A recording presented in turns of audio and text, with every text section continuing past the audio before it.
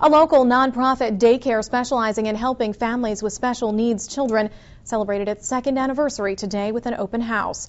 About 50 people attended the celebration at Children First in Charlotte County this morning. The school is part of the National Head Start program and specializes in helping families with very ill children. It also helps families in economically vulnerable circumstances. It is very focused on those families that are living typically in poverty or the working poor. What's different from daycare is that it is very focused on working with the family intensely as well. Prior to opening the new building, the school was serving 28 children in the Northport community. Since opening the doors at the facility 2 years ago, that number has jumped to 96 children. The school has also been awarded the title of Program of Excellence 2 years in a row.